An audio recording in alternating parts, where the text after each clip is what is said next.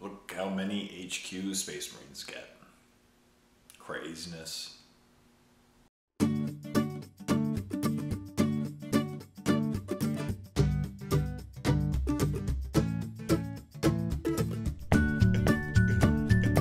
Hey everyone, welcome to part 2 of my in-depth review of the new Space Marine Codex. Out now. It's going to be awesome to talk about it today. So today, for the HQs, I'm going to talk about the HQs today as I normally do. It's going to be an interesting time.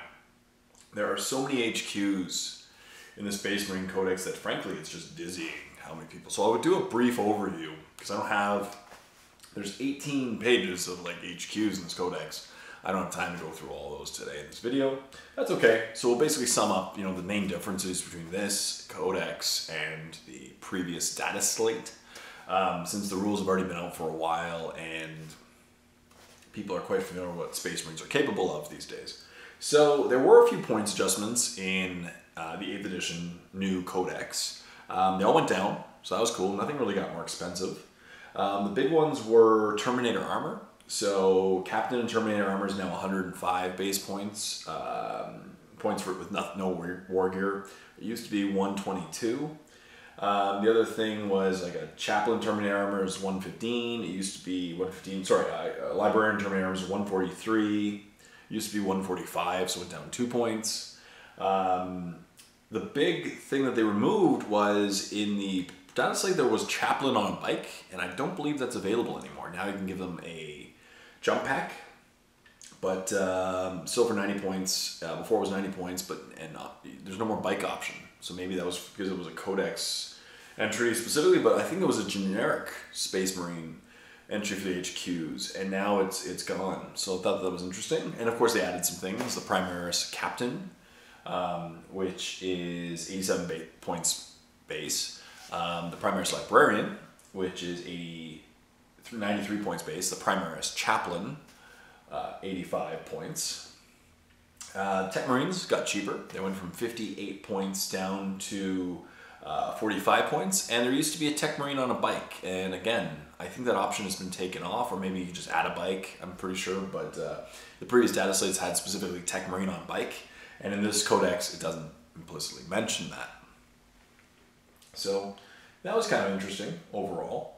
But yeah, let's go through the codex, the Space Marines. And obviously, I've already gone through the Warlord traits in my previous video, and the disciplines and all that stuff, and it's all good. So let's just keep going and go through the giant amount of HQs, and I'll just briefly skim over them because there's 18 pages of it. If I tackled a page a minute, it would be on the high end, and you guys don't want to watch an hour-long video of me talking about HQs for Space Marines. Of course, there's Marnius Calgar. Still same points cost, pretty much same stat line as before. Not much has changed, I'm pretty sure, for any of the... very little changed, I'm pretty sure, for anybody of the HQs. Other than, I guess, the points cost that I mentioned earlier. And the big thing is now Robu Gilliman, nope, he still was a Lord of War. Now he's still a Lord of War. He's the only Lord of War in the Codex. Marnius Calgar has gone down by 3 power points. Maybe he changed. I'll take a look at the characters. Let's take a look at the named characters points. I wasn't comparing those. Named characters. Let's go through this. Interesting. Lysander, 150 still. 32. Cassius went down greatly, went from 138 in the data slate to 98 points. Grimaldus stayed the same. Tigurius stayed the same. Emperor's Champion, 75 points. Before was, yep, same. Halbrecht, 170, 170, yep, they're pretty much the same. Like, I don't see that many points difference.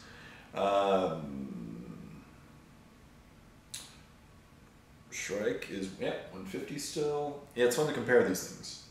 Calgar, actually Calgar got cheaper. Marnius Calgar dropped 50 points. He was 250 points in the data slate, now he's 200 points, so that's good. If you're an Ultramarines player, that'll be good. Cantor, is 170 base. Yep, still same. Roby Gilman still 360. Cronus dropped. Sergeant Cronus dropped from 58 points to 35. Sergeant Telian dropped from 89 to 75. And Vulcan is the same at 154. So there we go. Points cost for everybody. Good stuff. So Roby Gilman is pretty much the same. Let's go through these guys one by one and just to compare. But as I said, there's a lot of similarities, of course, between these books. And they're pretty much identical. Yep. Check your mask. Yeah, the same. So Marnius Kelgar is the same Marnius Kelgar as before. If you really liked him, he'd be awesome. If you could take him in Artificer Armor. The reason why you'd want to take him in Artificer Armor is he gets +1 to his movement. He's, let's see, lower wounds. And probably has, I don't know, just some different rules. He has an Iron Halo. That gives him an extra bonus, you know. He doesn't have an Iron Halo if you take him just as standard Marnius Kelgar. And, yeah, but he loses his Deep Strike ability. So, yeah. Interesting. And he's not available. Marnius Kelgar in the new book, he doesn't have that option. That's what I was about to go. Oh, that's what I was about to say. He doesn't have that option of taking Artificer Armor. What does he come base with? No, Armor of alright, so there was a change to Marnius Kelgar. Now he just has a 4-up invulnerable save and he's cheaper. So is the Armor of Antilochus. Marnius Kelgar has a 4-up invulnerable save. In addition, all damage suffered by Marnius Kelgar is halved. Rounded up. That's not bad. Keeps him alive. Cool stuff there. Cool stuff there. He's a Master Tactician. If your army's Battleforged, you receive an additional 2 command points, and Marnius Kelgar is your Warlord. Next we have Chief Librarian Tigurius. He is still movement 6 inches, weapon skill 3, ballistic skill 3 up, 3 plus, strength 4, toughness 4, 4 wounds, 3 attacks, leadership 9, 3 up save. Pretty much nothing has changed with him. Nope. Except for the fact that now it has to be Ultramarines. As I said, you have what they really did in this codex was they specified the exact chapter. So now it is Master Prescience at the start of each of your opponent's stream phase, select an Ultramarines unit within 6 inches of Tigurius. It can't just be a Space Marines. It has to be Ultramarines. So this prevents you from mixing and matching your HQs with your chapters. I use this occasionally. I like to bring Tigurius in some of my lists, and I can't do that anymore. At least not for the buffs. Chaplain Cassius. Chaplain Cassius, as I mentioned, got cheaper. And he's basically the same guy. Still movement 6 inches, weapon skill 2 up, ballistic skill 3 up, strength 4, toughness 5, 4 wounds, attack 3 attacks, leadership 9, 3 up save. Yeah, basically everything is the same. Same stat line, weapon automatically hits. He has a flamer, Master of Bolt Gun. His special rules, they show no fear, Rosarius. He lost his, they just changed his Inspired Retribution once again to be Ultramarines. So it used to be roll dice time friendly, it still says Ultramarines, so never mind, it's the same thing. So, roll a dice, each time a friendly Ultramarines modeled 6 inches Chaplain Cassius is slain. On a 6 plot, the unit is, unit that made that attack suffers a mortal wound. Captain Sicarius is, let me go through this to compare. This is fun. Yep, he's movement 6 inches, weapon skill 2 up, ballistic skill 2 up, strength 4, toughness 4, 5 wounds, 4 attacks, leadership 9, 2 up save. He's 7 power points. Same stat line as before as well. Sergeant Cronus, you can either take him as a tank commander, so it's the stats of the vehicle. As vehicle, or Sergeant Cronus Infantry. As the points changed for him slightly. He's only +2 power as opposed to before he was +3 power points. So if you like to play with power points, he got cheaper, and of course in the game points he got cheaper too. Basically exact same rules as before. So I'm not going to go over all the rules and details. I do apologize for that, but I just can't go over each HQ. For this Space Marines Codex, there's a lot. Right now, we're not even, I'm on 3 pages for it so far, and there's still a whole lot more to go. Lysander is up next. And Lysander is the same Lysander as before. Of course, I love him. I'm going to take him in games. Movement 5 inches. Weapon skill 2 up. Ballistic skill 2 up. Strength 4, toughness 4, 6 wounds, 4 attacks. Leadership 9, 2 up save. He still has additional fear, Iron Halo, and Storm Shield. Rites of Battle. Teleport Strike. Icon of Obstinacy. Cool. Which is add 1 to the leadership of all friendly Imperial Fist units within 6 inches of Captain Lysander. Pedro Cantor of the Crimson Fists is movement 6 inches, weapon skill 2 up, ballistic skill 2 up, strength 4, toughness 4, 6 wounds, 4 attacks, leadership 9, 2 up save. Has Dorn's Arrow, which is a 24-inch range, assault 4, strength 4, AP -1, D1. Power Fist, frag grenades, crack grenades. You can reroll all fail to hit rolls for friendly Crimson Fist units within 6 inches of Pedro Cantor. Oath of Rin, all friendly Crimson Fist models add 1 to their attacks characteristic while within 6 inches of Pedro Cantor. Iron Halo is a 4-up save. 4-up and vulnerable save. So, cool stuff there. He has now, of course, High Marshal Helbrecht. Weapons, movement 6 inches, weapon skill 2 up. He's 9 power points. I think he was before as well. Maybe he got cheaper as well. Let's take a look here.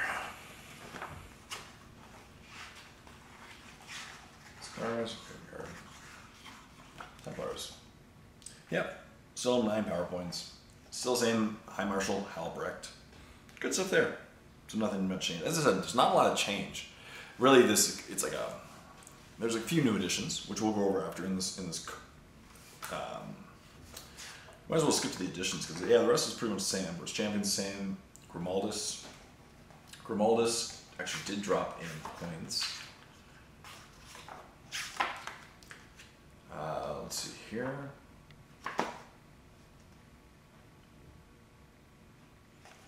Grimaldus, sorry, I just lost my Black Templar page. Emperor's Champion. Oh, sorry, Emperor's Champion did go down. Went from 6 power points to 4 power points and dropped 2 points cost as well. He's the same basic guy. Chaplain Grimaldus is the same 6 power points. And same stat line as before. Weapon movement 6 inches, weapon skill 2 up, weapon skill 3 up. Strength 4, toughness 4, 4 wounds, 3 attacks, leadership 9, 3 up save. Additional Fear, Litanies of Hate. You can reroll all failed to hit rolls in the fight phase for any friendly Black Templar units within 6 inches of him. Once again, it's going to come down to conga line. No matter what HQ you choose, the key is to conga line your units. So it's going to be this giant conga line game because that's how all the powers that be will work. So, of course, keep your guys just keep your HQs close to the guys you want to buff, and that'll be working because now they can't join the squads, right? Makes sense. So, cool. Let's keep going here. And the weird thing, the difference between this codex and previous ones is that they don't break it up by group. It's now just, they have all the HQs in one section versus the specific chapters. Shrike is 8 power points, same as before. Movement 12 inches, weapon skill 2 up, ballistic skill 2 up, strength 4, toughness 4, 5 wounds, 5 attacks, leadership 9, 3 up save. Additional No Fear, Chapter Master, of course. You roll all failed to hit rolls for friendly Raven Guard units within 6 inches of Caitlin Shrike. Wing Deliverance. You can reroll failed charge rolls for friendly Raven Guard jump pack units within 6 inches.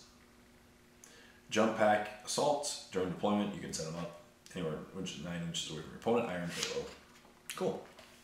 So now we have some of the new ones, which are next is just a section of captains. But there's Captain Cataphractii Armor, which is 8 power points.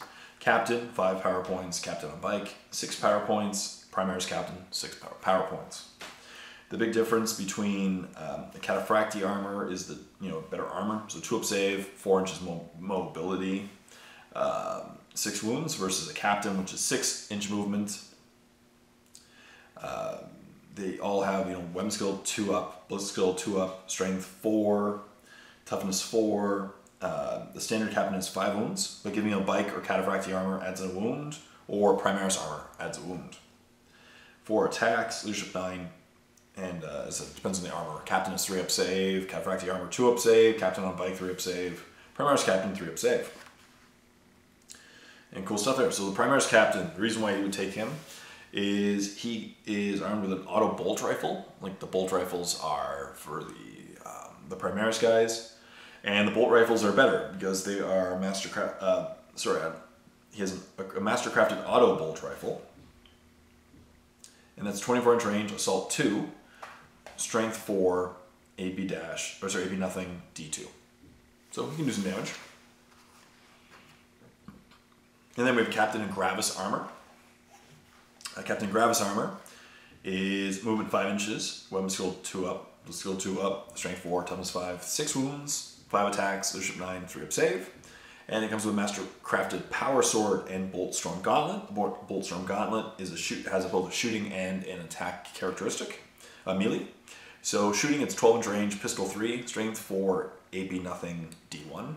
But in close combat, it's strength times 2, AP minus 3, DD3. So basically it's a power fist.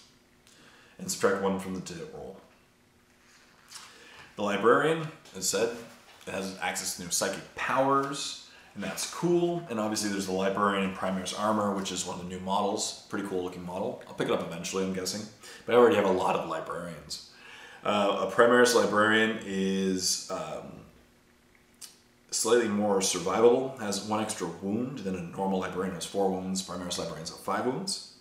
They both have movement 6 inches, weapon skill 3 up, will skill 3 up, strength 4, toughness 4, 4 attack, and also an extra attack for the Primaris Marine. Standard Librarian has 3 attacks, the Primaris Librarian has 4 attacks. Leadership 9, 3 up save. And the Primaris Librarian is armed with a 4 sword, a bolt pistol, and ray grenades, crack grenades. The 4 sword, of course, is a melee weapon, strength user, AP minus 3, DD3. He has Psychic Hood. Cool stuff. So just another Primaris Marine that you can take. And there's Librarian Terminator armor, which I mentioned dropped in points as well. I believe he also dropped his power points. I think it was 10, now he's 9. That's okay. I can grab that after.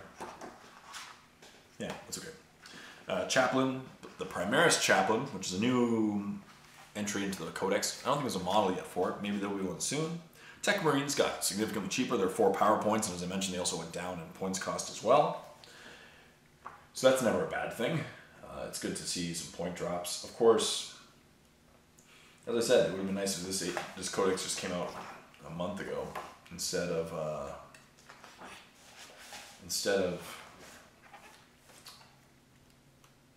now, but it's okay. Oh, it's okay. Right after. And one of the new entries to the Codex are lieutenants. Lieutenants are, it contains 1 lieutenant. It can include 1 additional lieutenant, so they're power rating 4. And let's find out how much the points are. I think they're 70 points each, I believe. Lieutenant is 60 points. So that's kind of cool. So a lieutenant, movement 6 inches, weapon skill 2 up, blitz skill 3 up, strength 4, toughness 4, 4 wounds, 3 attacks, leadership 8, 3 up save. So not as good as a captain, but that's okay. And each model is armed with a chainsword, a mastercrafted bolt gun, bolt pistol, frag grenades, and crack grenades. Abilities, Additional No Fear, jump pack assault if you give them a jump pack. Tactical precision, you can roll wound rolls of 1 for friendly chapter units that are within 6 inches of a lieutenant. In company heroes, during deployment, all models in this unit must be set up at the same time, though they do not need to be set up in coherency. From that point on, each lieutenant is treated as a separate unit. So basically you have 2 lieutenants in the same squad and split them up after deployment. And then, of course, because there's a lieutenant, there's a Primaris lieutenant, which is a Primaris lieutenant has an extra wound and an extra attack as the other one, as the movement towards Primaris exists. I do agree. I'm going to have to think about the Primaris versus standard guys.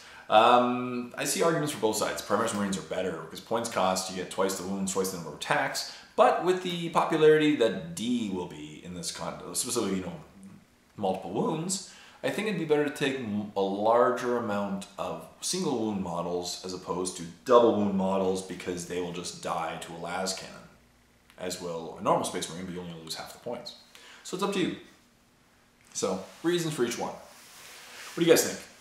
Let's talk about that in the description below. Of course, I'll be going over that in great detail in one of my future videos about the troops of the Space Marine, because there are only a few choices. Primaris Lieutenants, done that one. So that's a cool one. And that's it.